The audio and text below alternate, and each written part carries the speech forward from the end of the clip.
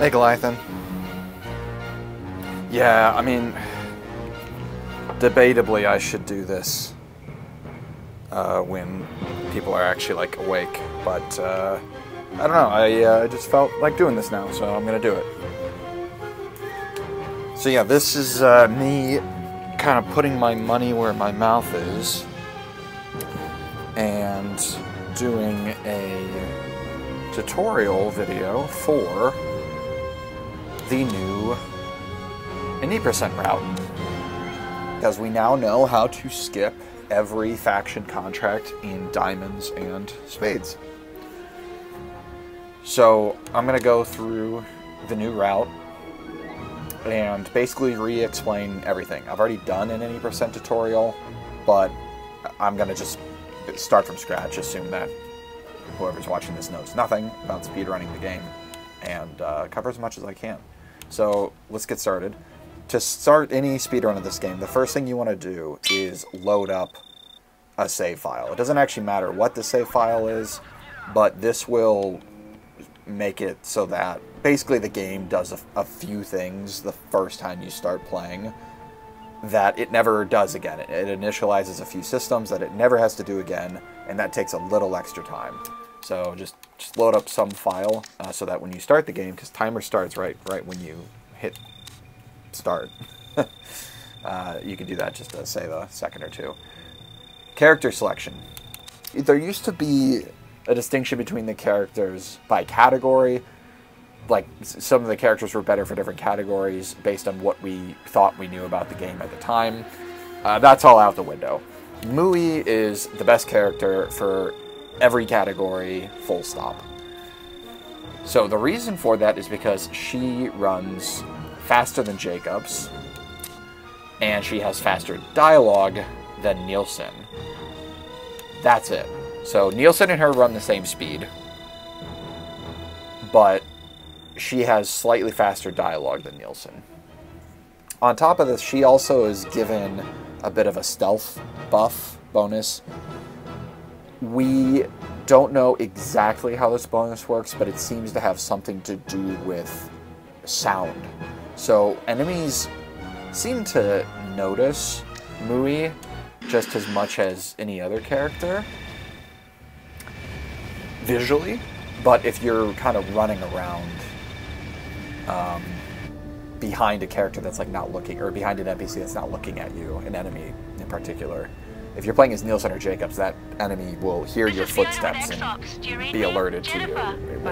Whereas with Mui, you can kind of get away undetected a bit more often. This doesn't play that much of a role in most of the categories. It is a nice to have in 100%, but even for that category, it's not necessary. But the real benefits are just the fact that she runs and talks faster than the other mercs. So the start here is very simple. All you need to do is just walk over and pick up the things. No choice here, go pick up the PDA. After this, you'll have a choice to pick up the frag grenades or your M4. The M4 is a slightly more optimal route. But yeah, back to just to put a pin in the character selection thing. Even though she is the fastest, it doesn't really matter who you choose. Especially now with the new discovery, world records possible with any character. But even when it's like in a fairly competitive state, like even with before these new discoveries, when I had my 44 or 5x run, that was probably within a minute of what's like human achievable. Even then, I could see someone better than me coming around, picking Jacobs because they like Jacobs, and getting a faster time. I think it's totally possible.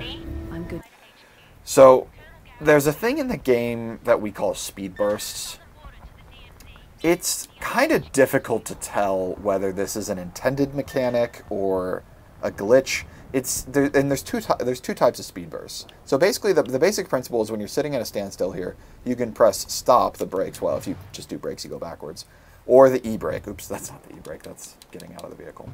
E-brake is right trigger, not left trigger. So right now I'm doing the e-brake, and then if you start doing gas, you'll kind of sit in place, and then if you let go of the e-brake, well, bad example. Does it even work with? I thought it. Okay. Oh, interesting. I've never... I always do the brake start. So, yeah, so if you hold down brake and accelerate at the same time, and then let go of brake, you'll get a bit of a burst off the line. But apparently, with e-brake, you get that too, but you got to turn your wheels a bit to get that. I'm not going to sit here and try to pull this off all day, but I'm a little curious. Yeah, there we go. Interesting. I never knew that. So, yeah, so there's two types of... There's a brake speed burst, which you can really only ever do from a standstill, and then there's an e-brake speed burst, which involves turning your wheels slightly while you're e-braking to get a burst. So I just did that at that little jump right there. I just did an e-brake speed burst. In theory, you're not really limited in the amount of speed bursts you can do. I mean, and even this driving route, I mean, this is what we figured to be the most optimal, but like to avoid that checkpoint there, I went over to the right and kind of went over like a little jump. The reason I do that, like the little jump, is because it makes it easier to get like an e-brake speed burst. So like when you're just like driving around like this, if you try to do an e-brake speed burst, you got to kind of like twitch to the side and then pull back. And it's tough. It's a lot easier to do on dirt. Like I'm on dirt now, so it'll actually be a lot easier.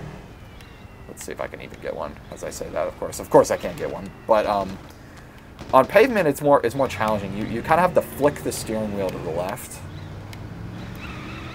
and then pull it back so that you end up going straight. And that gets you quite a bit of speed, but it's risky, of course, because if you fail to pull it off, then you've just slowed down the vehicle by e-braking. And yeah, but if you're in the air, if you get air and you just kind of like hold the handbrake while you're in the air and turn the wheel while you're in midair, and then when you land, like or before you land even, like set it all straight again, the game, what I think is happening is the game doesn't actually process that you're not on the ground. It just knows that you did this. So you've kind of like earned a speed burst, basically. Like you were doing handbrake, turning, and throttle all at the same time. So you got a speed burst kind of stored. And the reason I know the game stores speed burst is because you can actually get a speed burst, get out of the vehicle, come back into it, and then whenever you press like accelerate, you can get a speed burst that like you got from the last time you were in the vehicle without actually using the handbrake or anything. And the reason I'm covering speed burst so much, you don't really drive that much in this category, but you drive more now because of the new route than we did before. So it actually is kind of important. I mean, if runs get extremely optimal, then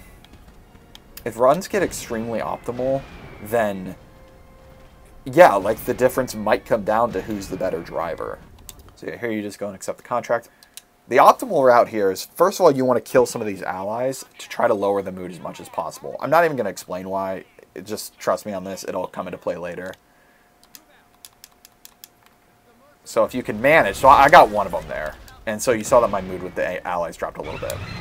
The thing is we need to get their mood neutral by a certain point in the run. And it's free to get their mood down a little bit there. Alright, so this is the fastest way to do this contract, what I just did there. And I'll talk through this in a second, but let me just execute. And then, yeah, okay, so I'll talk through it now, because all I'm gonna do at this point is go over there and verify them.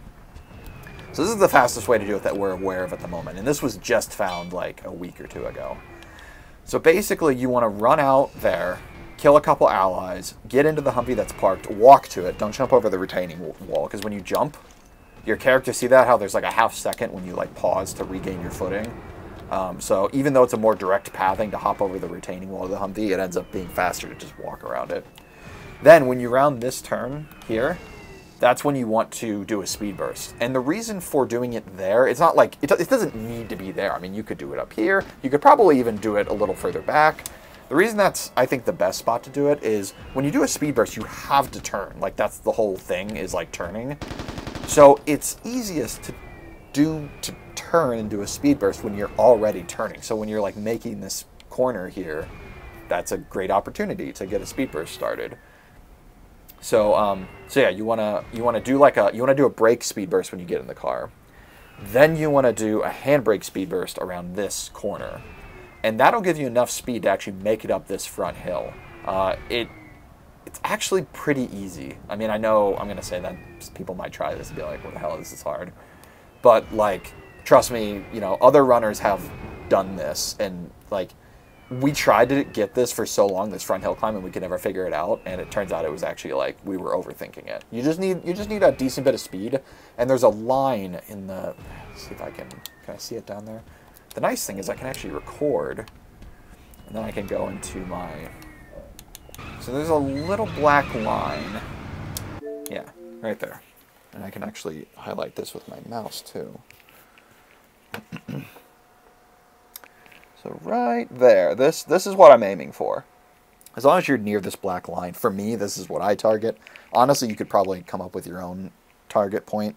And then what you want to do actually is, when you come up here, counterintuitively, I've found that it helps to, at this point, start turning left. Actually, start trying to drive toward the fence over here.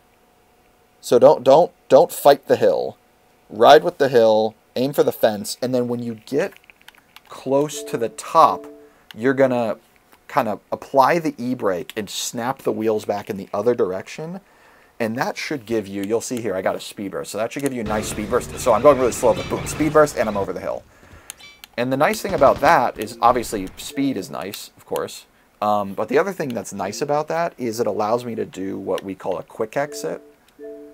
So because I'm going at a certain speed, the game doesn't do the typical animation where you like open the door and walk out of the vehicle. It literally just teleports you from in the vehicle to out of the vehicle, which saves a considerable amount of time. Quick exits are always great when possible. So there are two ways to get quick exits. If you're in a ground vehicle, like I said, you can just be going fast enough. That doesn't work in helicopters. You can't jump out. Unfortunately, you can't jump out of a helicopter mid-flight. Wish you could. That would actually be fun and cool. The other way you can get a quick exit in any vehicle is if something is blocking your exit from the vehicle. So like if I had gotten out, let's just say, I don't know if this is actually, why is this being so weird? There we go. Like let's say I'd gotten out like, this probably wouldn't have worked because I'm at an angle. But let's say I got out like right when I was against the fence here. The game would say, okay, the animation is blocked on this side because there's like a physical object in the way. So instead, we're going to teleport the player out of the vehicle. Well, we're going to do it just wherever we can. Oh, and then the other thing. So once you hop out here, I like to kill this guy. You don't need to. The important part is you want to stop and shoot this guy. And the reason you want to stop it, I mean, you can run and shoot him. But the problem with running and shooting him is you're probably not going to get a headshot on your first hit. So you're probably going to body shot him. And if you body shot him, he's going to run away. And as soon as he starts running, he's now a moving target, and he's going to be quite difficult to hit from this range. So I think it's optimal to just stop for like a nanosecond. You know, so basically what I do, so I come up here, I spray this guy, then I line up my cursor and stop, shoot, and then start walking again. Here, I'll show you on this guy. So like kind of run and like that, right? So you're not really wasting that much time standing still. And that's how I make sure I get him, you know, dead as quickly as possible. You want to kill him before you cross roughly this line, I would say. This is where there's a cutscene that'll cut in. If he's still alive by the time you walk to like this point, the game will break to a cutscene and you'll lose a bunch of time. So that's no bueno. Yeah, that's pretty much this route. I'm gonna now do the much safer route, and I'm gonna be showcasing some different alternate routes for beginners, because I do want this to be a way for beginners to approach, you know, speedrunning Mercenaries in general. So let's go ahead and restart the contract, and we'll do the much safer route, which Banter used today to get a world record. So what you're going to do, instead of walking straight ahead here, you're actually going to run backwards, and you're going to hop over this retaining wall, or whatever it is, and you're going to switch to, or no, you're actually, I was going to say switch to stun grenades, but that's a pacifist strat. So you're going to get into this. You're going to use a brake speed burst. I guess I'll just call it a brake burst, and a handbrake burst will be the other one. Drive past here. No need to get fancy with speed burst. Just round the corner there. You can get really close to those trees, and you want to kind of dip wide there and then slide up this hill. See, I didn't even get it, but the reason you want to kind of hang wide there is you can use the momentum of this slope to get you a little bit further up this hill, and then you can get a quick exit, like I was talking about before. If you have enough speed, you'll get a quick exit. I had slightly a little too little, like I didn't have enough speed there, so I actually did the animation to get out of the vehicle. Then when you run up here, you're going to kind of stop here, shoot him, and now that he's dead, you're going to run forward. If you get to this spot, then the cutscene will come in, like right around here-ish. So you gotta hang back a little bit to shoot him. All right, so at this point now, both of the runs are the same. Both of the strats are the same. And that strat, by the way, that saves roughly 4 seconds. So a lot of these like risky strats, if you're a beginner to the run, I mean, it's up to you. I wouldn't even really bother with them, though. I mean, I very much am of the philosophy that if you're serious about running the game, there's no point in practicing the slow strats. You know, just take your time and learn the fast ones. But like, if you want to kind of just do this for fun and you want to put a decent time up and you know, just see what you can do, I wouldn't even bother. Like, you're gonna end up bashing your head against the wall trying to figure out how to do a speed burst, which, by the way, is one of the hardest things to do in the game in order to get up this hill to save 4 seconds, maybe, right? So you can just drive around, and I know this looks a lot slower, but it's not. All right, so we're gonna get another major glitch that we use in this game, and this is called verification skips. I mean, there's a ton of tricks that we just call animation skips, but they're all different in their own ways. But the basic idea of an animation skip is that we're gonna initiate a conflicting animation to make the game prioritize it over the comparably longer animation. So, for example, for this one, what you want to do is you're going to throw a grenade. So you prime a grenade by holding down the trigger, then you're going to press Y while you're priming the grenade. And what that's going to do is it's actually going to re-prime. It's a bit of a glitch. I mean, it's going to re-prime the grenade. It's not going to throw the one you just primed. So you can prime it from like a while away. Like, just because you primed it for a while like this, that doesn't mean it's going to like go off right in your hand when you eventually verify the guy. You can actually hear the click of the second priming going on when you press the verification button. So yeah, it's really simple. You just hold down left trigger to prime a grenade, and then while you're doing that, you press Y to verify the target. And that'll skip the animation where typically like the mercenary takes out like a camera and takes a picture of the guy, and it takes quite a few seconds. So it skips all that. All right, so once he's dead, you're gonna just make a break for this corner over here. And while you're over here, at any point, I like to do it right here because this is a bit of a tricky corner to round. There's actually not much room. And it's pretty easy to slide down this hill on accident. You can also go around here if you want. Some people do that, but I find that, honestly, it's not that much easier, and it's a little clunky because you have to go, like, left, and then right, and then left. You have to zigzag, whereas, like, this one's a bit more of a fluid, like, it's more of a racing line, you know? So, yeah, right around this corner, I do what you need to do next, which is take out C4. We're not going to use C4. But the reason you're going to take it out is because, let me show you.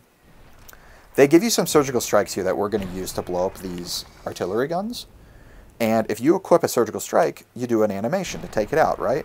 Well, that animation wastes time that we could be using to destroy the artillery guns. But they don't give you the surgical strike right away. There's like a bunch of dialogue. So actually, you're going to be running from this guy over here, and you're going to make it here. And you're going to be sitting here actually for a second or two before the dialogue ends and they actually give you the surgical strikes. So while you're waiting, basically, you can get the animation out of the way. And then once they give you the surgical strike, boom, it's just a quick 1-2. So it's you know, it's up, A, right trigger to target. And then this one's pretty easy. I like to aim a little bit to the right here because I find that this artillery typically like misses left. See that? See how? Yeah, perfect. I like that it played along because it's definitely random. Like, I could have said, oh, it usually misses left, and then it could have just gone way right there. This is definitely where runs die sometimes. And this comes down to the nerve of the player. So, like, obviously, the surgical strike, like, in theory, you could just go, you know, blip. You could just go like this and then stop aiming, right? And, like, he'll fire his bombs. Let's see where he fires them. But yeah, you see how far to the left that was? Like, there's no way that would have blown up the right gun.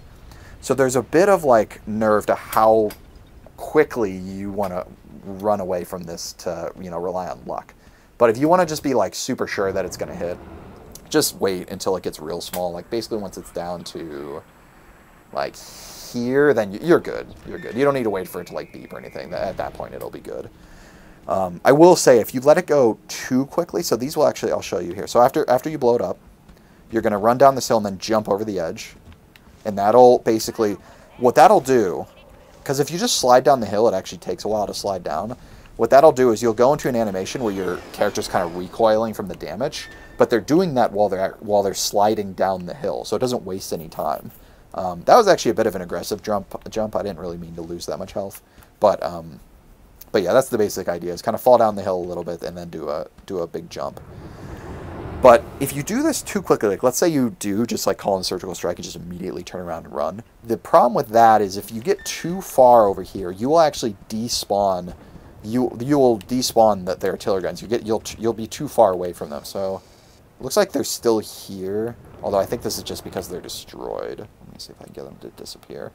At this point, normally at this distance, they would be despawned. It's actually really interesting to me that the game is retaining them as like destroyed pieces, but it doesn't retain them when they're actually like the objective. That's odd. But just take my word for it that like if you're like right about here, those will actually despawn. So like even if your missiles hit exactly where they're supposed to, it won't do anything. And not only will they despawn, but they'll get full health back too. So like let's say you destroyed one, but the rocket was close enough to the second one to catch it on fire but not fully destroy it. It could be just about to blow up, but if you run out of the despawn zone, it'll deallocate, and then when you come back, you'll have to just totally restart. It'll be at 100% health again. So anyway, that's pretty much that. That was longer than I expected to spend on Ante Up, but it's a pretty action-packed contract, all things considered. So this strat's a little bit controversial. I am convinced that the fastest way to get to this guard is to run over here and then jump, because weirdly, did you see that? I didn't get an animation for falling from my jump. So like if I jump here, see that how there's a bit of like a, let me see if I can actually show that running. See that how it pauses for a second before I can keep running? For some reason here, I don't know if it's because of the slope or what, but if you jump perfectly on these steps, you don't actually recoil. So I think that it's faster to run over here, take the less optimal line, jump, and then have no recoil, than it is to instead take the optimal line of going right for him, but then you have to jump and recoil, right? So this is like minutia, but this is the kind of stuff I want to get into because I know it's going to be interesting to at least some of the active runners. It might be boring for newcomers, but you know, you can always skip ahead. So yeah, that's Ante Up. And I'll try to like bookmark this, like put chapters in so people can skip around on YouTube. All right, so what you're gonna, the general goal, this is a bit of a free-form moment. So I actually got an amazing spawn. So there's a AT missile guy right there. And I need AT missiles. That is a, I think, yeah, that is a requirement of the run. You don't necessarily need them right now. You could, in theory, get them when you come back to the ANHQ later in the run. So this is a bit of a difference from the earlier routes from before this new trick was discovered. Before, if you did not, so where this guy spawns, or if, what am I trying to say? What I'm trying to say is the game will spawn just a variety of allied soldiers around the HQ. It can spawn upwards of 2, I think, I've never seen 3, upwards of 2 AT missile soldiers, or it could spawn none. And before, if it spawned none, that was the end of the run. You had to restart, basically. I mean, the other thing you can do, you could always, like, if you don't get any AT missile guys, what you could do is you can save, in case you're, like, trying to just, like, get a hang of the run. You can save and then load, and you'll spawn back at the Allied HQ, and you can, there, oh, so look at this. Wow, so here we go. So I actually got 2 AT missile guys this time. Really good RNG. So yeah, the general goal here is try to find the closest AT missile guy you can to a Humvee. So it does not need to be this Humvee, it doesn't need to be that Humvee.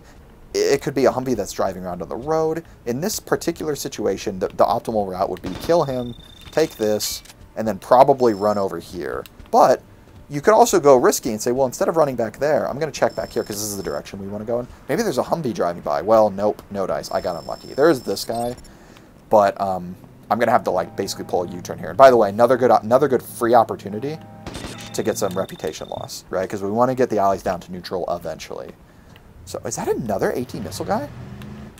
Oh, no, it's not. So you can tell the AT missile guys apart from a long distance because they have these big, chunky backpacks.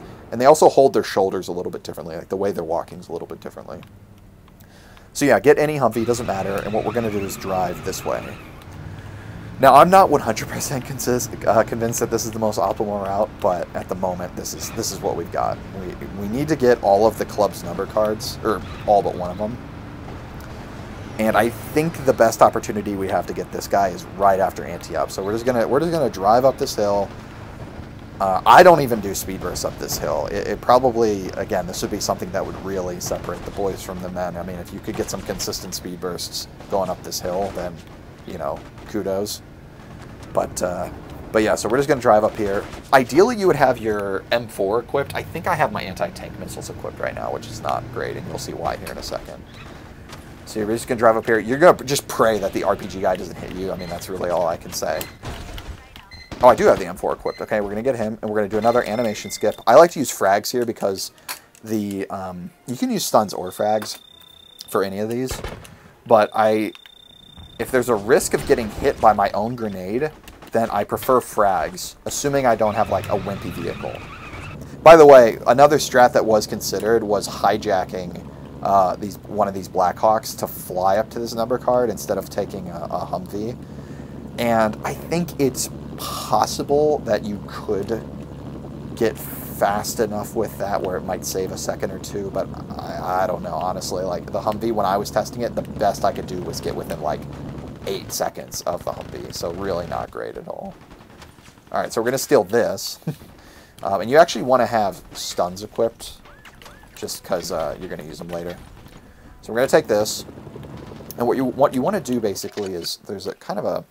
You're going to kind of thread the needle here with the mountains. So, down... Let me zoom in here. Alright, where's my mouse? I cannot see. Oh, there it is. Okay. So what you're going to want to do is basically fly... hold on. How do I go back? There we go. You're going to fly from here down to, like... Oops, sorry. You're going to fly from here down to, like, here-ish. This is where the 10 is. This is the next number card we're going for. The 10 of clubs. So the direct path is, like, through this area. And there are a few SAM turrets that can be problematic if you don't fly the optimal route. So basically you want to point... I think I'm pointing in pretty much the perfect direction here. So I'm just going to fly straight and see if I'm right. I'm still getting a hang of this route myself, so... and it can be tricky. I mean, there's grids. If you notice, there's actually, like, grid markers on the map, and you can use those to kind of make sure that your little like position indicator is in the right spot to, like, pull off different routes. So yeah, that was pretty much perfect. So basically, I'm flying right over this guy. You can shoot him. Oops, I totally missed. But you don't really need to. If you notice, he didn't actually fire at me. This is the guy you do need to shoot, though. That guy right there. Because that guy, even though he misses, and he'll pretty much always miss if you fly over him the way I did. Note that if you get too close, he might hit you just on sheer dumb luck. And if you are too high, then what that'll actually do is it'll allow the SAM missile to, believe it or not, loop back and follow you. So they have pretty aggressive tracking. So there's kind of an optimal distance to fly over him where he'll just fire and just completely miss every time. But even though he will miss every time, you still need to blow him up because we're basically going to land right here, and he still has eyes on you here. So so this is the optimal strat, is to, like, kind of land like this and verify him. But for new runners, I would recommend just landing over here. All right, so now we're going to fly to the, I believe it's the 7th. You know, crazily enough, no matter how many times I play this game, and by the way, I aim for these kind of 2 mountains here. These guys, this is kind of where I position my helicopter, because what we're going to do is we're going to fly around this ridge, and then we're going to duck down real quick, and we're going to kill... We need to kill everyone here, because there are 3 RPG enemies, and they will mess you up. But yeah, and then after this, we're just going to South Korea. So you can see the South Korea flag on the map, and we're just going to go over there. And then, yeah, we're going to start our first South Korean contract, Stem the Tide. This is probably the most... This is one of the highest skill cap contracts. It's probably the highest skill cap contract in the entire game as far as, like, speedrunning is concerned. So there's a few things we're going to do here. We're going to blow this up. This is not totally necessary, but it prevents... If you end up accidentally getting, like, a North Korean disguise in this helicopter, it prevents them from shooting tow missiles at you. So then we're gonna park over here, and we're gonna throw frags at these turrets. You don't really need to do that. The reason why that's nice to do is because it prevents some pop-ups, which I'll show you later what the pop-ups are that we avoided there. So you're gonna fly out and kill that guy. I was actually a little slow there because I was talking. But then, so as soon as you kill that guy, you want to fly up real high here. Because what that'll do is it'll allow you to actually spawn kill. See how they pop in? Like, they totally just spawn in. If you can shoot where they spawn, like, if you can shoot at their spawn point before they even spawn in, you have a way better chance of getting a quick kill on them. As soon as they become a moving target, it becomes much more difficult. And just to explain some mechanics here, all you need to do to advance this contract is kill the driver of the attacking, of some of the attacking vehicles. You do not need to go for these transport trucks. You do not need to go for any of the ground troops. You do not need to go for the vehicles themselves. They don't need to be blown up. You don't need to go for the gunners of the vehicles. You just need to go for the drivers. And that even means you don't even need to kill them. So actually what the South Koreans just, and that was the pop-up I was referring to. So the South Koreans actually just flipped over that Jeep there, and the driver got out. That also counts, right? So as long as the driver is just not in the vehicle anymore, the game advances to the next round. All right, let's clear this up and move on. All right, so next round is going to be 2 Jeeps. And then because my morale, you can see my morale is only at like the halfway point. Because it's only the halfway point, I'm actually going to get another Jeep spawn here. You see that how 1 Jeep spawned in? Otherwise, that would have been an armored vehicle that I would have had to shoot a missile. Well, you don't have to shoot a missile at it. But let me get, hold on, let me get my mood up here a little bit. The South Koreans like it when you blow up these vehicles, so I'm going to try to boost their mood here a little bit to show you. I might not be able to get it up high enough. But yeah, what typically happens is the game will spawn in some armored troop transports, and you can destroy those. You can like kill the gunner with your minigun on those. It's totally possible, and it is actually the optimal strat. But it's so much easier and more consistent to just use 18 missiles, and it barely wastes any time to do that. So, yeah, I'll show you here. So once you kill all those guys, then see that armored vehicle will spawn in, because I got the morale up high enough. It's right around, I think, 3/4 where the morale, where it's like, if you're at like 75% morale, that's about where it decides like whether it's going to send you a Jeep or an armored vehicle. And then, yeah, just fly back here, and you're going to get 3 more. I like to really stick my nose out here and really go for these, because we're going to just fly to the Mafia after this. All right, and that's that. Now we can just leave. There used to be a thing where we kind of needed to stay in Kaesong for a little while, for reasons that I'm not even going to bother explaining, because it's not applicable to any % anymore. If you have questions about anything, I mean, feel free to join the Discord and just DM me, or, you know, tag me or ping me or whatever. I don't mind if people ping me. So we're going to fly over here. We're going to get this guy, because he's like right on the way to the Mafia. Oh, that's a frag. Okay, so I had frags out unwittingly. I had frags out because of the last contract. I forgot to switch back to my stuns, so I actually just did an animation skip using a frag, and because I'm in a scout helicopter here, that's really going to mess up my, let's see if that might even blow it up, let's see. Oh, it actually didn't do that much damage, so that was okay. Alright, let's see what ends up happening here. I am curious, do I need to explain? Yeah, there we go. So you see how Fiona is saying nicely done, whatever. Here, I'm going to get out here and do it. Oh, can I do it? Oh, I can't do it. Damn. So I haven't actually run any % yet, so I haven't gotten the timing of this totally down. I guess I will explain some of the meta with that last contract. So after you eliminate the final wave, and the South Korean officer says, here comes the cavalry, right? Like, you've completed the final objective. If you leave Kaesong too quickly, and it really is a matter of like a second or two, if you leave Kaesong too quickly, the game, what seems to be happening is that the game will essentially just fall back to a timer. It'll just put you on a timer, and the contract will finish when the timer finishes.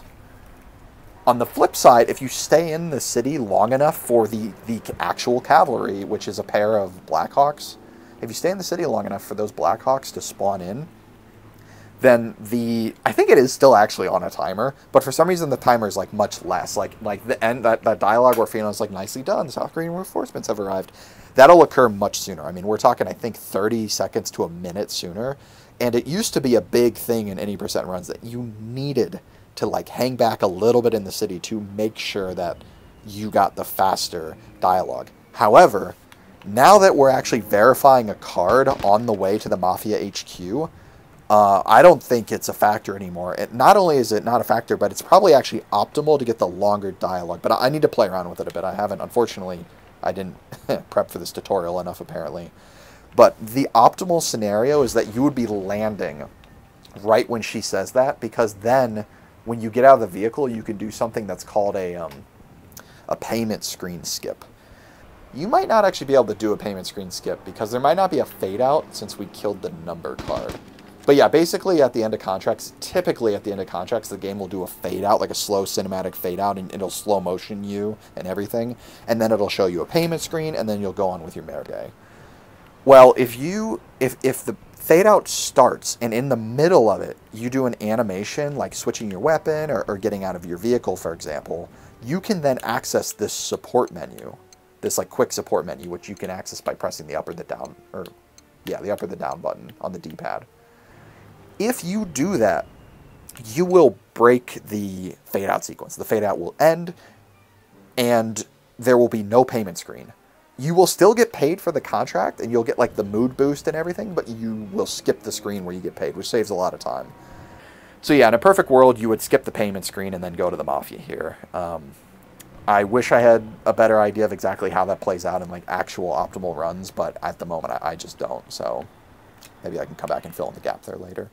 Okay, so what we're going to do here is we're going to run over here. As we're running, we're going to kill this officer. So it's going to look like this. So we're going to kill the officer. We're going to switch to our AT missiles. We're going to shoot an AT missile at the garage. Then we're going to throw a frag at the garage.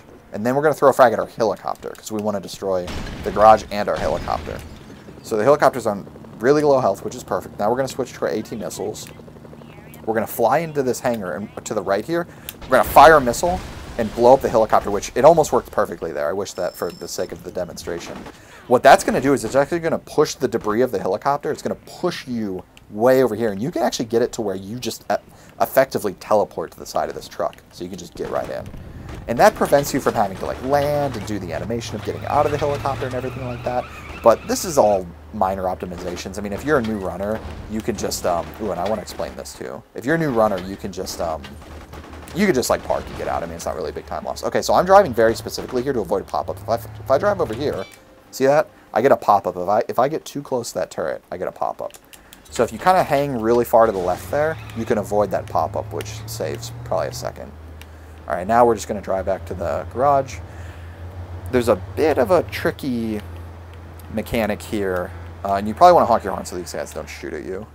So to drive into this garage optimally, you do a bit of a drift, which in a vehicle like this can be tricky. But I like to take basically a wide berth, and then I go off the throttle and on the handbrake, and then I go back on the throttle, and that gives me a good angle to get back in. And then what we're going to do is just shoot a missile at the garage and blow it up. So what we just did is called a contract warp, first of many in this run. The way a contract warp works is what you need to do is complete the final objective for a contract. Then, during that fade out, that was the cinematic fade out that I was referencing earlier. During that cinematic fade out, before the game shows you a payment screen, you want to do something to fail the contract. It doesn't matter what you do to fail it, you just have to fail it. Failure methods can include turning the faction you're working for hostile, destroying something that is mission critical. So in this case, I destroyed the garage that I was supposed to deliver the truck in, right? So that fails the contract. In theory, if I could have destroyed the truck, although the truck I think is despawned at this point, in theory that would probably fail the contract. Destroying the HQ fails the contract. And I think that's it for this one. You can't actually turn the Mafia hostile in this contract because at this point in the game has some kind of guardrails where it doesn't actually let hostiles turn faction against you until you've finished the first mission for China. So at the moment, the only ways you could fail this contract is by blowing up the HQ or the garage, but the garage is way easier because you end up spawning right next to it. So now the game is like, okay, the game is confused basically. In the code, the game has already incremented the mission you're on in the particular sequence for the faction that you're dealing with. And it's separated by province. So we're in the southwest province of the game right now. So currently the game has already incremented that we've gone from Southwest Mafia 1 to to Southwest Mafia 2. However, the game has also recognized that you just failed the contract. So it's given you a retry prompt, and if you retry, it's going to execute a series of functions that's going to put you into the current, it's going to put you at the beginning of the current contract you're doing for the faction that you're in sequence with, right? Well, since it already incremented the contract because I finished the final objective, when I hit retry here, it's going to put me at the start of the next contract for that faction sequence, which is Gimme My Money. And on top of that, remember that helicopter we crash landed earlier? Hey, look at that. It's back, right? Because it thinks we retried the contract, so it tries to reset everything, including the stored vehicle we had. All right, so what I like to do here is fly generally between these two trees, and then to pick up this box optimally. Obviously, if you want to just like take your time with this, this is something for beginners where just, you know, you can just get a feel for it. What I do though is I actually turn, how do I do this? So normally how you hold a controller, your hands are under the two handles basically. What I do here is I actually put my right hand on top of the controller. So I have my index finger on the analog stick to turn. And then I have my middle finger on X to descend, right? And then I have my, so I'm kind of coming in and I'm descending, and then I use my index finger to drop the winch, pick it up, and then I use my middle finger to press A to ascend and fly away. And that is what I've found. Now my hands are back on the controller as usual. That's what I've found to be the fastest method for picking this box up. All right, so I'm going to demonstrate now what is actually the fastest way you can do this contract, although I don't even do this because this is truly this is truly a radical strat. So there's something, well, there's also something called the orbital fling, but we're not even going to get into that. This is, I'm going to do a half court fling. So I've made some basketball analogies here. So you basically, once you pick up the crate, just fly as high as you can. And once you get over this little creek here, you're going to just let the winch go. And you're still ascending, by the way. All right, let's see if I can get this. There's almost no way that I got this first try. Let's see. Yeah, no, I totally missed. Right. Oh, did I get it? Ooh, that was really close, actually. That was really close. I could see that it hit right here. So that was actually super close. So the game, something interesting about this game is it does, when you fly away from things, it does deregister stuff. Like, for example, this building. This building deregisters if you fly far enough away from it. So the reason why this strat saves so much time is you can fling the box from like here, and while the box is going to the objective, you're going to your next objective. So the game will despawn all of the buildings that are on the way to that final objective, but it will retain the box because it's mission critical, I presume, that's why it retains it, and it will retain the target zone. So you can call in a surgical strike on it, and you can actually launch it back to the delivery point doing a surgical strike. That is even more insane than well, that just happened. Oh, that would have been a good opportunity actually to demonstrate pause buffering. So I actually could have saved that if I was good enough. I'll try to demonstrate it here. Let me show you. All right, so I'm gonna pause, a pause. I'm trying to get like frames advancing here. Okay, right there. So I just landed and I didn't take any damage. So watch this continue. Look at that. My health is still at 100. So you can pause buffer the game in order to prevent taking damage, which is particularly useful if you're falling from a deadly height. So I probably could have lived that. But yeah.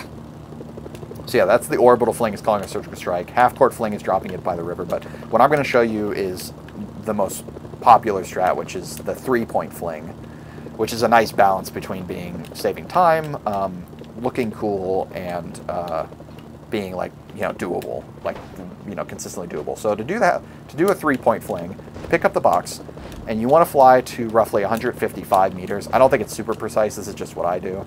You want to be at 155 meters right as you're passing over this monument. And okay, so now I'm going to let go of A, and I'm just going to fly. I'm just going to fly toward the objective. I like to position the camera so that my tail wing is like on plane with my rotor. And I'm actually flying the wrong direction here. We're going to fly right when you see like right about that amount of the thing. We're going to let it rip. As long as it is at a reasonable height over the target zone and passes over it, it'll count. It doesn't actually need to like stay in the target zone. And yeah, that's pretty much that. What you're gonna do actually is not fly to China. My bad. You're gonna fly to this guy. So you can just land here. You're gonna get out. You're gonna walk up. You're gonna shoot him. You're gonna throw any grenade. It doesn't actually matter because it almost never ends up hitting you. And then you're gonna just run back over to your helicopter. And you can use your radar here to cheat to make sure you're running in the right direction. That's what I usually do. And yeah, that's pretty much that. That one's pretty easy. What I would say is I would start pre-firing like right when you're about here, because it's actually pretty easy to get a headshot on him. And then yeah, after you verify him, then you're gonna go to China. But yeah, the half-court fling, because of like where you drop off the box, it doesn't save as much time as it used to when we used to just like fly to China. This contract is very simple. We're just gonna walk over to a helicopter, fly up the hill, shoot the Children's Museum. What we're gonna do is we're gonna fire 2 missiles as we're flying in, and then we're gonna pick up, because we only have, and it'll take 3 missiles. We're gonna pick up ammo, we're gonna fire again, and we're gonna be out of here.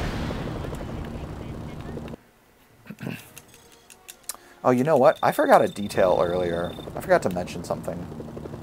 During Gimme My Money, that last Mafia contract, as you're jumping off the roof of the garage, you should kill the 3 Mafia. I'll show you. I can demonstrate real quick. But yeah, right now we're not doing anything fancy, just flying back. No, oh my god, I forgot again. This is hilarious. I mean, I don't know why I'm doing a tutorial, and clearly I don't know I don't even know the route. We're not flying back to the Mafia. We're flying now to go get this number card over here. There's nothing. I'm not really gonna like. It's just a line. You just fly from here down here. There's no SAMs or anything. There's nothing fancy. You just got to pick the optimal line and do it. And this guy's easy. I mean, all you need to do is shoot him and then kind of land like this. And then, oops, don't throw a frag. Throw a stun grenade. But we should be okay because there's really not too much else to do. And we're going to continue. And then there's one more number card. So all you need to do is just fly basically directly to the Mafia HQ. And there's one more number card on the way that we're going to get.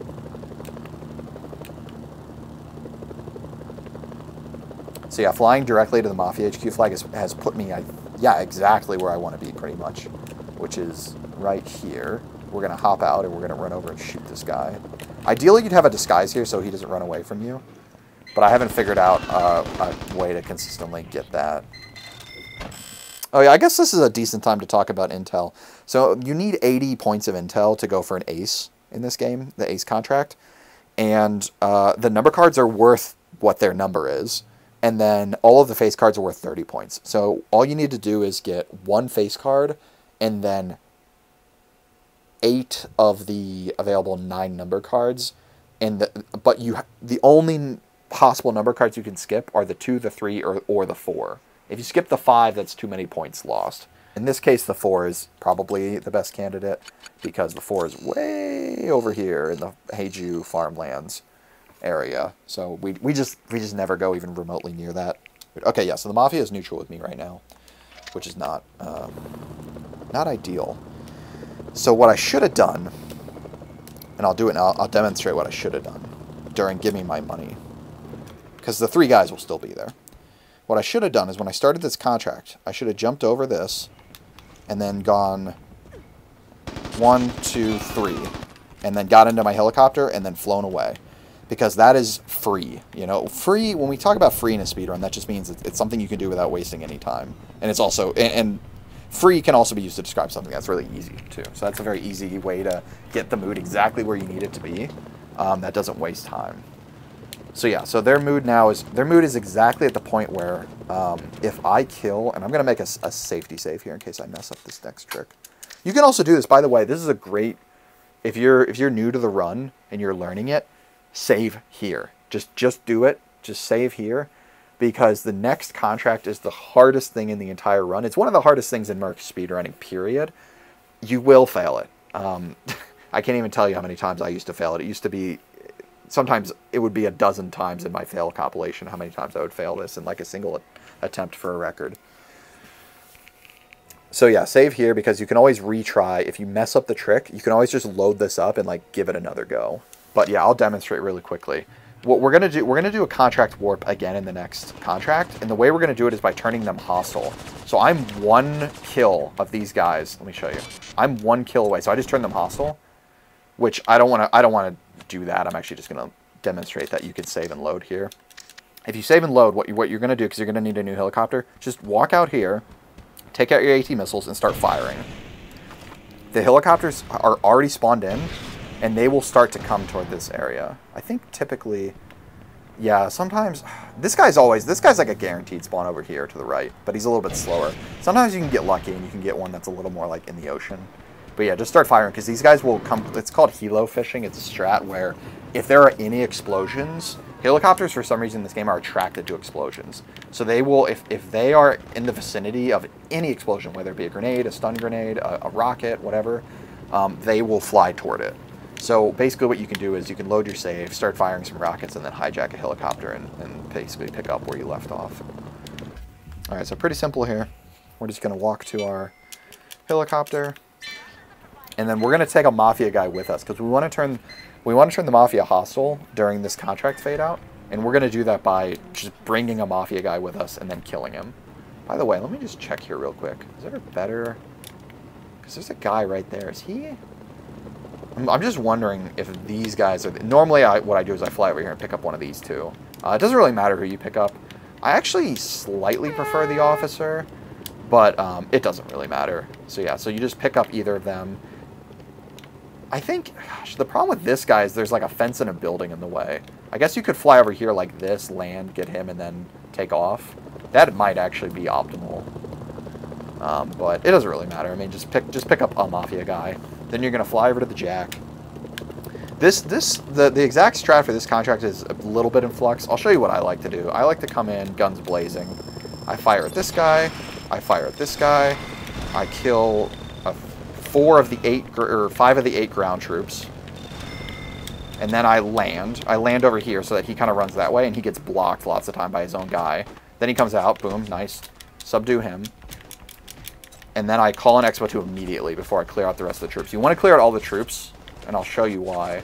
So there's 1, 2, 3, and that's all of them. So there's 8 guys that you need to clear out. Then what we're going to do is we're going to get back in our helicopter, and we're going to actually kill one of the gunners. The guy, ideally the guy on the left, not the guy on the right. And you're going to park so that the guy, your passenger is generally facing toward this helicopter. Because basically the idea is we're going to go pick up the number card. We're going to load him into the helicopter. And then we're going to turn around, step directly into this guy's field of view. And then we're going to kill him. He needs to witness you killing him. I know that sounds weird. But like if I'm standing here and I just shoot him in the back of the head, odds are the game is... Oh. There's somebody in that tank. Huh. But yeah, okay, that was a great demonstration. I don't know where that guy came from. So this guy now is aggroed. He's in an aggroed state because there was combat going on. So in order to guarantee that he's in a neutral state, you can get him back into your helicopter and then get him back out again, and that'll make sure he's calm. Unfortunately, now he's kind of like facing the helicopter, so I'm going to actually... I think that's somewhat random. Let me see what happens here if I just keep doing this. I wonder if that's because of where I'm standing. Hold on. Oops, hold on. You want him to be facing, ideally, like, toward the helicopter. I mean, once you get good enough, you can finagle it where you can kind of make him face you by shooting him. What you can do is you can kind of body shot him to get him to, like, get angry and, like, start looking at you. Yeah, he's not really cooperating. It's kind of random the way they look. I mean, typically I don't really have an issue with it when I do it first try. But now when I'm like, of course, when I'm trying to like get it for the demonstration, now I'm struggling. Let's see if I park here, if it's any better. Okay, that's good. That's good enough angle. You just want to make it so that there's a clear line of sight between him and you. If the helicopter's in the way, like if he's facing this way, like there's not really a good line of sight between him and you to get the kill. But it doesn't really matter exactly which way he's facing. You just want to make sure that he has an unobstructed view of you, essentially. Let me see if there's anything else I should cover here, because this is definitely where people are going to struggle, so I want to make sure I don't leave anything out. Yeah, the reason you want to kill this gunner particularly is that he can see through buildings. So there actually is an enemy over there. Let's see if I can I don't really want to get him into... maybe that's who got in the tank. Well, there should be... oh, there he is. Yeah. There should be 2 of them. So now he's aggroed again. See how he's running around. So let me get him back in the helicopter. Those guys, if you're a beginner, it's not a bad idea to just go ahead and kill those 2 guys. So instead of killing 8 guys, you're killing 10. But if you're going fast enough, you don't need to worry about them. And that goes for a lot of things in this game. If you're going fast enough, it actually makes it easier. There's just fewer things, fewer variables you need to, excuse me, consider. So, but yeah, so those 2 guys over there, if you're going fast, like, you're not going to kill them and they're going to be alive. And this gunner can see through the building, see them, and will try to kill them through the building. He'll just spray at the wall. And because he's shooting, that'll make this guy aggroed. And the other thing that can happen is this gunner can actually see people out on the road. Like if like a North Korean Jeep passes by, he'll try to shoot at him, and that can also aggro this guy. But as long as you kill this gunner, it'll actually piss off that gunner. And that gunner, because you're closer to him than the targets on the road, he'll actually be trying to target you. So he'll be like in the gunner seat, turned really far to the left, trying to shoot you, but he won't be able to, so he just won't be shooting. And therefore, he won't aggro this guy. So that's why I like to kill this gunner on the left. That being said, ultimately it's a safety strat. You could probably just not if you didn't want to. And yeah, that's pretty much that. So now what we're going to do, once we got this guy in position, we're going to run over here and we're going to do an animation skip to pick up this captive. And by the way, the reason we're capturing this guy instead of killing him is because, to the best of our knowledge, the game, the problem is this isn't 100% consistent, but it's like 90 to 95% consistent.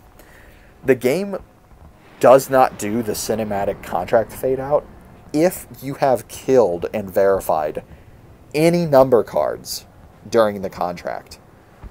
Or any deck of 52 members at all during the contract, including face cards.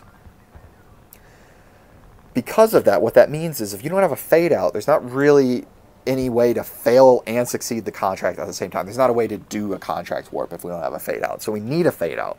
So the way to consistently get a fade out is to capture this guy. So in order to pick him up and skip the animation, typically when you pick up these guys, it does this long animation. Boring. So what we're going to do instead is we're going to face in any direction other than straight. If you're facing straight like this, it won't work. And we're going to crouch. If you're like this, see how fast that is? It doesn't work.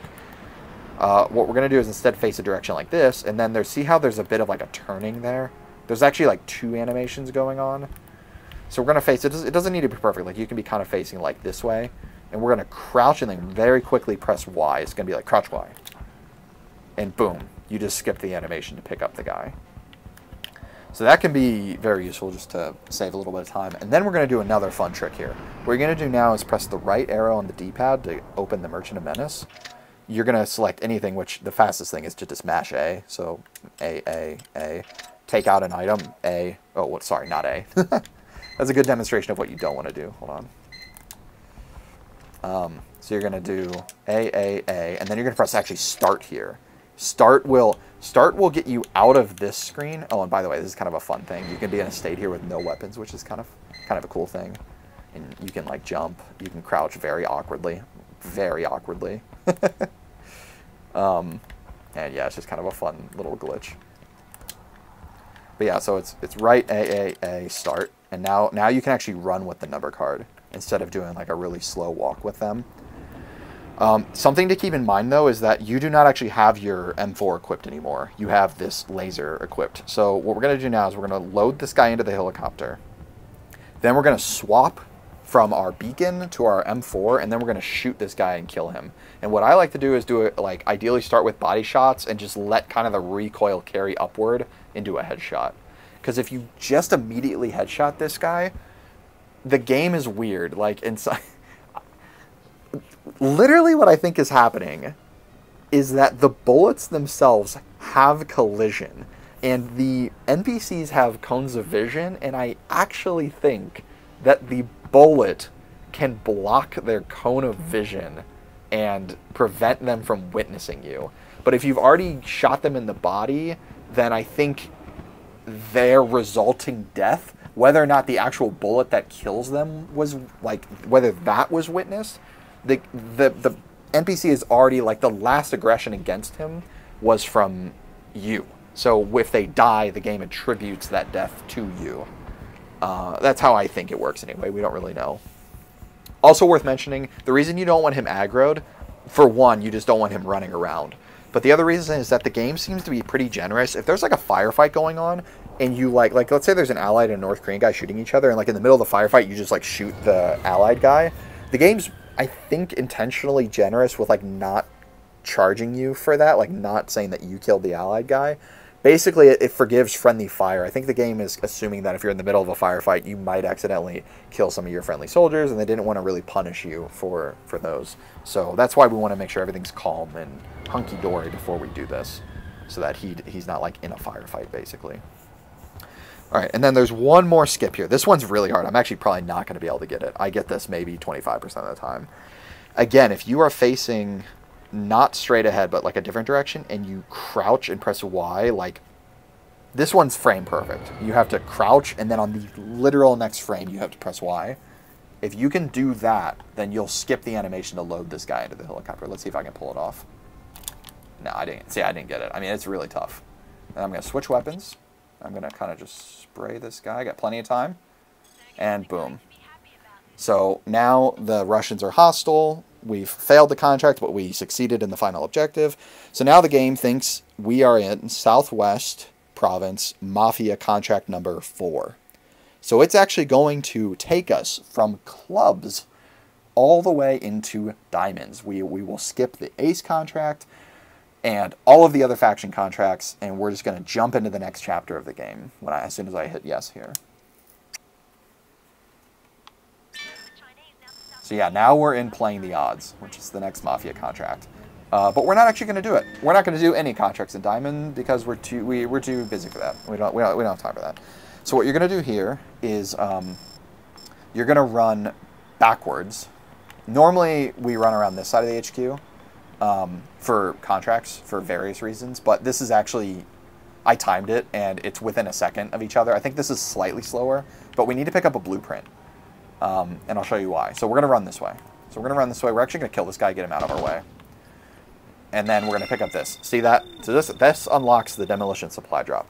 Now, it's not optimal that this causes a pop-up, and it is possible that there might be a more optimal time to pick up this blueprint where we would prevent getting a pop-up and save half a second or something. But in the grand scheme of the run, it really doesn't matter all that much. And the reason we want this unlock is because that is actually our first, believe it or not, supply drop. And we need supply drops for later in the run because we'll use them to get helicopters easily. So yeah, so we just got that supply drop. You don't want to cancel. We are going to cancel the contract, but you don't want to do it now. And the reason why, so right now, I'll show you why. Right now, I can get into this helicopter just fine. If I cancel the contract, which I'll show you what's going to happen here, but normally you'd actually want to cancel the contract after getting back to the Allies.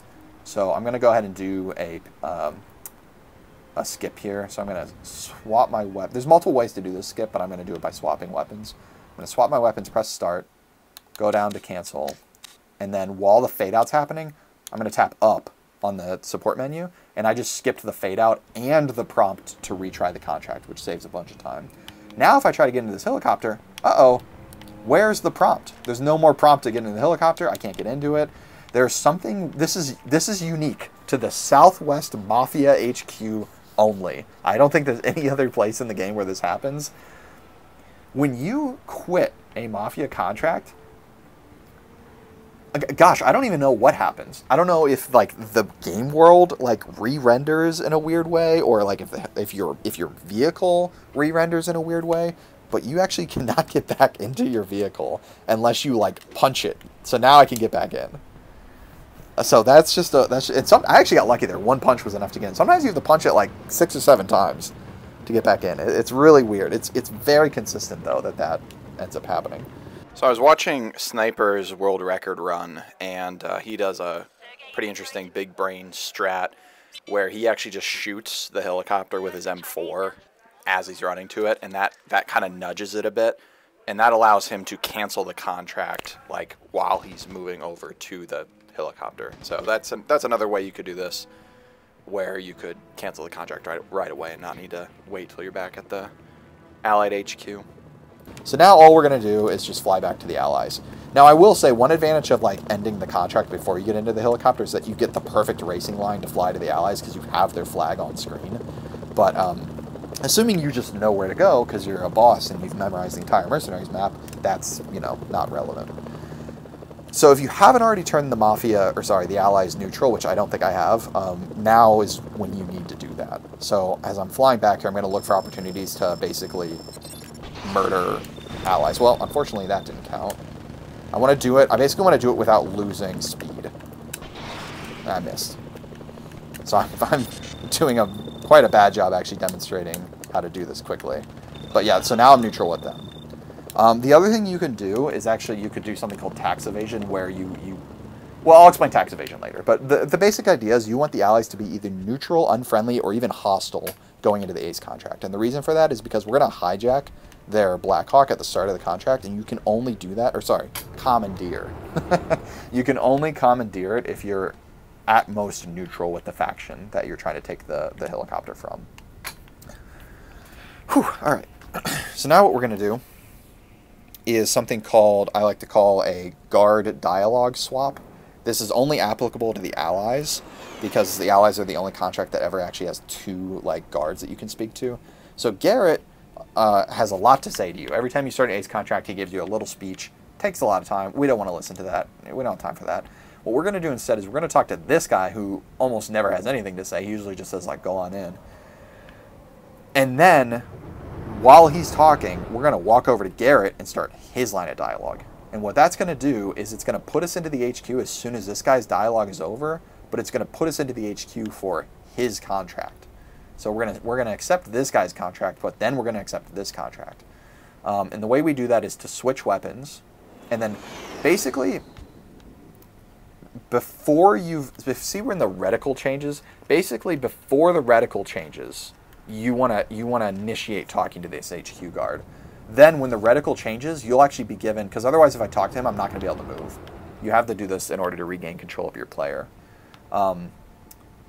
Once the reticle changes, you'll be given control back, and you can walk over to Garrett and then accept his contract as well. So let's do that.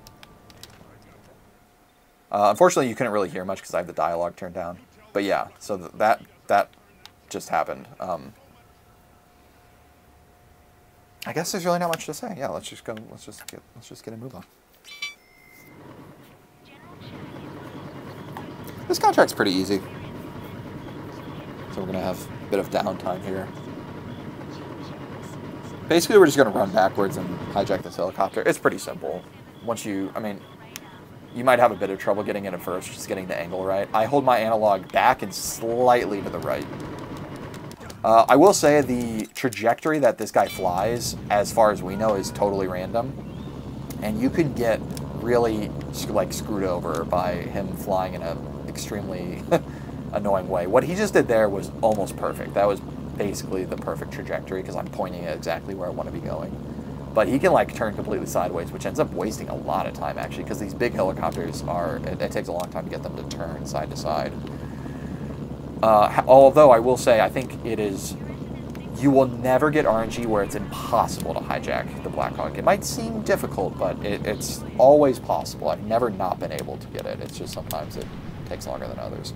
So what we're going to do is we're going to land kind of like this. This is how I like to land anyway, because what it does is it creates a nice little zigzaggy safe landing zone, and it points us in the direction we're going next, which is over there.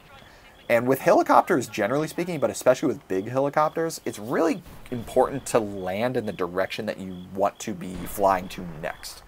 Because when you're landing, it's actually pretty easy to twist the helicopter in the direction you want to face. But when you're taking off, it's much more difficult. So I like to get it set up facing the right direction as I'm landing here, but there could be other ways to do this that are faster. And then we're just gonna shoot at this thing. Simple. 2 shots blows it up. Get back in our helicopter. Oh, hold on. I think I've locked the cat in the room. Are you okay, Charlie? She's kind of rubbing up against me. Hopefully she's alright. So yeah, now I'm actually flying totally the wrong direction here because I'm petting a cat. So we're going to fly over here, and we're just going to squish this guy. We're just going to land directly on him. Ideally, you want to land a little bit to the left of him because it'll shoot. See how he got shot out to the right side here? That's ideal. That's what we want because that's that's where we're getting out of the helicopter. You can get like an animation skip. Like if his gun, he has like an RPD. If his gun is like right by your driver's side door, you can get an animation or skip to get out of the vehicle quickly, like a quick exit. But it really doesn't save much time because you want him to be on the right side of the vehicle anyway. And yeah. All right. So I'm going to say we're going to spawn at the Mafia because I made a save at the Mafia. That's not typically where you would spawn. Typically you would spawn at the Allied Mash. So I'm going to just medevac because I don't want to be here, actually. And what you're going to do now is you're going to go and order a demolition supply drop, and you're going to turn to the right here. So what that's going to do is it's going to get, see how the helicopter's now coming from the left? That's faster than if you called straight ahead, because otherwise he spawns in the mountains. And all right, and then you're going to shoot him to kill him. You don't need to bash that box. I just find that sometimes it makes it for a safer landing. But yeah, so the way these delivery things work is the helicopter will come from a 100 directly behind you, essentially. It'll fly in exactly the way you're facing. So it spawned exactly behind me, and it's flying in exactly the direction I'm facing. But it's not when you throw it. It's like, it seems to be like when it like touches the ground. We don't really know exactly. Ooh, can I get, dang, it would have been nice to have that box fall on this journalist. But yeah, so I like to have it coming from the left because I think that's a little bit faster. Then you're going to release the winch in case you picked up a C4, and you're going to fly over here, and we're going to steal a North Korean helicopter because we're going to need this for... Oh, you can actually also shoot. Like, you can shoot a rocket to kill that guy so that he doesn't have... So basically so that he has no chance of getting into this helicopter and stealing it from you. But it's not totally necessary. Then we're going to fly to the 8 of Hearts. Oh, and by the way, just to explain, I guess I should explain, like, what the hell just happened in Diamonds. I didn't even explain how the trick works, the thing we found. So, what happened earlier, the reason I was able to just go do the Ace of Diamonds contract without doing anything in Diamonds is basically the game ran a check. When we succeeded and completed the Jack of Clubs contract, what the game does in every face card contract is it checks, hey, what is the player's intel level at? And if their intel level, which is over here, if their intel level is at 80 or higher, then the game will toggle a Boolean tracking whether the Ace contract ought to be available to the player. So we were in clubs, and we had our 8 number cards, and we had the Jack, and so the game was like, okay, you did it. You got 80 points, and we're going to open up the Ace contract for you. Well, however, because we warped, because we then subsequently failed the contract and tricked the game into putting us into the next contract, which happened to be in Diamonds, the game never rechecked. Like it never sets is Ace contract available to false until you complete an Ace contract. So it just carried over the global flag of like, should an Ace contract be available? Yes. So we can just go straight to the Allies and start the Ace contract for Diamonds, even though we've done literally nothing in Diamonds. And that is the trick that we found that is going to cut so much time in all the categories. All right, moving on. We're going to now do the exact same thing, but for hearts. So we're going to start by going to the 8 of Hearts. And this is the only number card we're going to get before we start our faction sequence, which in the northern province is going to be South Korea. So we're going to fly over here. We can just blow up these barrels here to kill that guy. I like to land about here, this is, I think, a relatively safe area. Then we can throw a frag here, which again is relatively safe, although I did already damage my helicopter with a dumbfire rocket, so I might actually blow it up here. Let's see. Let's see if I get lucky. No. Or, I mean, yes, I did get lucky. So yeah, throw a frag there to do an animation skip, come back. The reason I like to park a little behind that troop tunnel, even though it means a bit of walking, is that this tank that comes out of the tunnel otherwise, well, he's gonna, you know, you're gonna have a bad day with him otherwise. He's gonna mess up your helicopter. So yeah, now we're gonna fly over to the South Koreans, and as we're flying to them, we're gonna fire 2 missiles at their HQ. Then we're gonna land. We're going to hopefully already have our missiles equipped. We're going to walk up to this guy and we're going to do a trick called tax evasion, which I referenced earlier, but now I'll show you. What we're going to do is we're going to blow up the HQ after we've started talking to the guard. Or in other words, we're going to turn the faction hostile after I've already initiated the guard conversation. And the way you do that is fire, so right trigger to fire, then you press A, and then the guard's dialogue finishes, and then you come inside. Now, South Korea is actually hostile with me. So if I walk outside this door right now, they will be shooting at me. But because I'm going to start a contract with them, the game is going to do a fail-safe, and it's going to be like, hey, wait a minute. You're not supposed to start a contract hostile with a faction. That doesn't make sense. We're gonna bump you up to exactly 1 point above hostile, so that you know things are okay. So this is actually a safeguard that they programmed in just so that things didn't break. There's pretty much no other situation where you would get into this mess. And by the way, it's not a perfect safeguard. There actually are tricks you can do to start the contract just dead hostile with them, where I walk out of here and these guys are literally just shooting at me. But it's kind of a rare glitch more than anything else, and it's hard to explain. I'm not going to get into it. All right, so what we're going to do now is we're going to run over to our helicopter.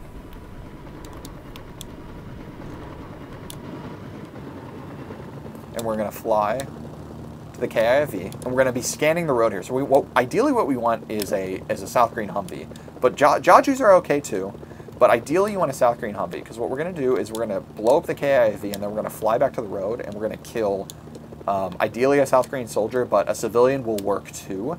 The problem with killing civilians is that if the South Koreans, if you blow up the KIFE and then the KIFE kills that mafia soldier that's standing next to the KIFE, and then the game registers that as your kill, which it doesn't always do, and then the South Koreans witness that kill, which they don't always do, then that will bump their mood up by 5 points. And killing a civilian only lowers their mood by 5 points. So you'll end up with a net mood change, or a net reputation change with the South Koreans of 0, and you will fail to warp out of the contract. But we got a Humvee here, so we're gonna use that instead. And ideally you start with the driver, and then you finish off with the gunner. You only need one, but the reason you want to start with the driver is that the gunner can witness his own death, and he can witness the driver's death. But the driver cannot witness anyone's death. So if you start with the driver, you get twice the amount of opportunities for the gunner to witness you killing them, basically. And then you're going to retry, and we are into the next contract. That one's really short and easy. You're going to run to the left here, hop over this barrier. And then you want your AT missiles equipped. And what you're going to do is you're going to get in, you're going to honk the horn, you're going to come off the ground a little bit, turn to the left, get him in. You're just going to turn to like save some time with turning later, and you're going to fly away. There's a couple ways you can do this contract. This is the fastest way. The easiest way for beginners would be to actually go pick up a journalist. I'm not going to demonstrate that because it's essentially the same thing. Basically, a journalist is a little bit easier because you can just shoot him. The problem with the South Korean soldiers is that you have to do a bit of a tricky strat where you actually like sit on the guy, basically. You have to squish him with your helicopter in order to guarantee that you're going to get a faction loss, because shooting him is extremely inconsistent. Because once you bring him into this territory with the Chinese, he's going to get put into an aggro state because the Chinese are going to be shooting at you. And that's going to turn him aggroed, and it's going to make it so that, like I said earlier, the game likes to forgive friendly fire. It's going to make it so that killing him is almost certainly not going to count as a reputation loss. So the way to consistently instead get a reputation loss is to splatter him with your vehicle. For some reason, the game's way less forgiving if you do that. I don't know why. But yeah, so let's go ahead and we're going to fly forward here. We're going to go bada bing, bada boom, and then we're going to pick up this ammo. And we're going to fly over here, bada bang, and this one. Then we're going to actually land here, facing pretty much dead forward. We're going to get out. We're going to fire a missile at this. Handheld. I think I might have missed. Oh my god. Oh, this is not good. And we're going to squish this guy if I can. Ah, I got him. I actually was struggling, so there was, I don't know if you guys could tell, but because I was hitting those missile pods on the right side of the vehicle, the game was doing the animation of me trying to get in the vehicle, but it wasn't quite working, and it actually changed my reticle to like the RPG reticle because of that. I barely got that. I barely got that trick. But yeah, so basically the idea is then you get back into your helicopter, fly up a little bit, and then just sit on the guy. It is 100% consistent. I'll just say it's 100% consistent.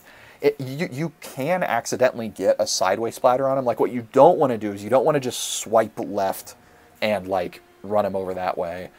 You don't want to back up and hit him. You want to make sure that it counts as a kill. You don't want to accidentally do what we call sideways splattering, or a pacifist kill essentially, and have it not register. And the best way to do that is to just straight up and down, just sit on the guy. All right, so now we're in the next contract. And what we're gonna do here is we're gonna just go around the world and get all of the number cards.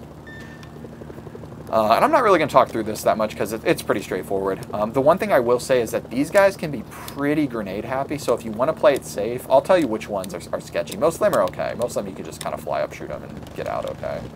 But some of them are real sketchy, and they'll throw a lot. Yep, look at that. Look, what did I say? So my helicopter is toast now. Look at that grenade placement. That is right under my helicopter. Let's see what happens here. So that might not have... 70... it's not too bad. I'm actually... Something weird happened there. That should have done more damage, but it didn't. I think it was because I was coming out of an animation that something just kind of broke there. But yeah, so then we come and we pick up this journalist. We fly over here, get this guy. And we want stun grenades out for every single one of these guys, I think. Because we're going to be so close to our helicopter. But yeah, something interesting that's happening here, another interesting facet of this new trick we discovered, is the game will actually, when we fail the contract, the game will actually reset. It won't reset the face card we got, but it will reset. I'm not even flying the right direction. This guy's over here. And there is an RPG enemy here that's like kind of sketchy. So wait, is this even who I... Yeah, this is the right guy. So that guy right there, that RPG enemy, he's usually worth taking out. There's also an enemy with a Stinger missile, but typically the Stinger missile enemies in this game just like don't do anything. So that's less of a concern. He's on the roof there. You can see him on to the left. All right, then we're going to fly basically dead ahead. Go for this next guy. This guy's a little awkward because you got to kind of like... You got to descend real aggressively on him. Oh, see that? See how I bonked on the mountain? That's exactly what I'm talking about. The other thing that's tricky about this guy is it's hard to get the angle to shoot him. So I got a disguise, which is nice, but... oh, that's not good. Okay, so what I just did there... I recognized that there was a frag incoming. My helicopter's low on health. So I actually did not do an animation skip. I wanted this animation to play out because as long as I'm in the animation here doing, like, taking the picture of the card, everyone is invincible. My vehicle's invincible. Nothing can do damage. So I basically just nerfed that grenade. Although my helicopter is still not doing great because of how I landed, but we should be okay. This next number card is the sketchiest one. This is the one where it really pays off because these guys have anti-armor rifles and they're extremely frag happy. So I'd recommend, I mean, right now I kind of need to because I'm so low on health. But normally in a run, I wouldn't kill these guys. I would probably take the gamble and just go for it. But I would say for beginner runners, it might behoove you to take all those guys out. But yeah, so something interesting here, another aspect of the trick. So when you fail a contract, which we need to do for the contract warps, the game will reset all of the number cards you captured or verified. It won't reset face cards, weirdly. Don't know why. Probably because they're like specifically tied to a contract. So the game is like, well, he did complete the contract, so he must have gotten the face card. But it doesn't do that for. And by the way, there's an RPG enemy here too. That's kind of sketchy. And there's a Stinger missile here. And he's actually one of the most active Stinger missile enemies that I've ever encountered. So he can definitely be worth taking some time to kill. So the game is actually going to reset all of these guys that we're getting. So it's going to be actually kind of funny. At the end of the game, we're going to look back at our stats, and we're going to see that we only got one heart number card. But again, because the game checks for whether the Ace contract should be unlocked before it goes through the functions for like failing a contract, totally fine. We've toggled that the Ace contract's available, even though we don't have 80 points of intel anymore, it never unsets the value of the ace contract being available. All right, one more number card, and then we'll go to the final objective. You want to make sure you save your missiles, too, because we'll need them for the building at the end. There's a... Oh. Okay, that frag was pretty far away. There's a bunch of RPG enemies and Stinger missile guys here, but as long as you're quick, they almost never do anything. I've never had any issues with them shooting at me as long as I get in and out of here quickly. And that's in, like, every category, not just any percent. So yeah, now we're going to fly almost directly toward the big yellow target. We're gonna veer slightly left, though, and the reason for that is it's going to take 3 AT missiles to destroy the building. So we're actually going to need to fire 2 missiles and then pick up an ammo crate. And that actually doesn't waste any time because we want to end up... Our final target is to the left anyway, so this is actually, like, pretty optimal pathing regardless. Alright, so then we're going to pick that up, and then we're going to fly back up, fire one more. And you want to kind of aim your shots to the right of the building. Here, let me actually focus on that a little bit more. So the building, if you fire over to the left over here, and I think it's because, if you can see, there's 2 RPG enemies that my reticle just turned red for one of them. Yeah, that guy, there's an RPG enemy there, and there's an RPG enemy to the left. I think because those guys are there, if you shoot the building a little more to the left, it counts as a hostile act. So, like, right now I have a disguise, so nobody's shooting at me. And that's because I shot, generally speaking, at the right side of this building. And the reason you want to maintain your disguise is that there is a SAM turret over here that is in direct view of where we're going to be landing. Speaking of which, did I just want to make sure I didn't pick up a blueprint. I don't think I did. I was worried about this during Banter's run too, but yeah, no, it doesn't look like I did. Sorry, back to what I was saying. So we're going to land over here, and we're gonna press the left trigger to get out. So we're going to leave the journalist in the vehicle. Normally this guy is at the door, like right when you land, but I was hovering for so long that he had time to spawn. Then what we're going to do is we're going to immediately call an Expo 2. Ideally, you have your AT missiles out already, by the way. But we're going to call an Expo 2 kind of from like this angle. Then we're going to immediately blow up. This SAM's the biggest priority, then this SAM. And then you can blow up the tank, but honestly, he doesn't really do much. At this point, actually, this guy's a threat. Normally, he's not here, but he is here right now, and he's a threat, so I'm going to take him out. All right, then what you want to do is kill this guy. The reason you want to kill that gunner is a totally different reason than why we killed him before. The reason you want to kill him this time is because he will try to shoot through this building to kill the targets that are back there, and in doing so, he will kill the journalist. And we're going to use the journalist to get our warp, so we don't want that to happen. Now we're going to go pick up the number card, or the face card, sorry. We're going to do our little running trick. And all we're going to do is just kill the journalist. We cannot use the AT missile for this, by the way, so... Oh, I got the skip, nice. You have to use your carbine. I don't know why. For some reason, if you shoot your helicopter with the AT missile, I think if you direct hit the guy, it would probably work. But if you shoot the helicopter and kill the journalist that way, the game doesn't want to register that you killed him for some reason. I don't know why, because like typically that does count if you have like a civilian in your vehicle. But on this contract, it's real finicky. So yeah, so we just killed him. We turned the South Koreans hostile, and now we are going to skip from hearts to spades. And I think you know the routine at this point. Now, at this point, the safest thing to do is to just run over here, you know, do your contract cancel thing, get in your helicopter, and fly to the Allied HQ. However, I'm pretty sure the fastest thing is actually to medivac and bank on getting good RNG. Oh, we didn't get it. There's a Humvee that can spawn right here, and if you get that I think is a couple seconds faster. But right now, this Humvee this RNG I got is garbage. I didn't get a Humvee there. I didn't get a Humvee there. I didn't get the press truck, although I think that's consistent that you don't get the press truck. And so actually with this RNG, I think the next fastest strat is to just get another helicopter. But I could be wrong on that. But yeah, so this is a matter of kind of risk. If you want to medivac and go for the gamble of the Humvee spawn, you can do that. Otherwise, you can just take your helicopter that you already had and fly back to the Allied HQ. But yeah, so then we're just going to do another little dialogue skip here, or dialogue swap. And yeah, I mean, that's pretty much it. And we're just going to do the Ace of Spades. So what you're going to do is spam Y here, clear the pop-ups that you're going to get for driving a tank. Then you're going to take out your... Don't do any inputs of directions here. Just take out the drop and throw it at the tank. Then you're going to stand here. Look in this general direction. You need to be looking generally to the right. And then we're going to stand right here. Oh, it didn't work. And you know what? You know what? It didn't work in my offline run either. I wonder if something has changed with...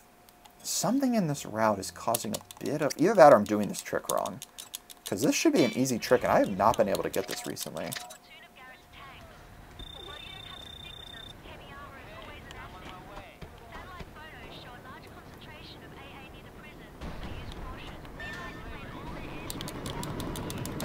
Oh, there we go. Yeah, so that's the trick. I don't know why. Maybe it's more precise. I mean, the thing is, so the way this guy flies is affected by so many, like, tiny little variables. I think, literally, the thing that changed, this is actually what I think happened. I think you actually have to watch him fly in. Like, track him with your reticle. Track him flying in. The other thing you can do is just, like, if you don't want to do that because it's kind of a tricky strat, you can just, like, call in another demolition supply drop and shoot the pilot. This only saves, I think, like 2 or 3 seconds, so it's not really a big deal. That's actually a pacifist strat that got incorporated to any percent. But yeah, then we're just going to land there. Be careful not to bonk. You know, just take the landing slow. If you bonk on one of those boxes, you could end up pinballing, and you could very quickly lose a helicopter doing that. So... but yeah, that hijack strat. I think you have to actually track him with your reticle as he's flying in.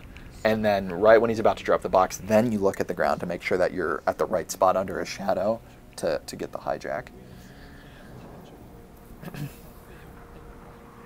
Alright, so we're almost done with the run. I mean, as you can tell, if you've gotten this far, by the way, if you've gotten this far, hype, leave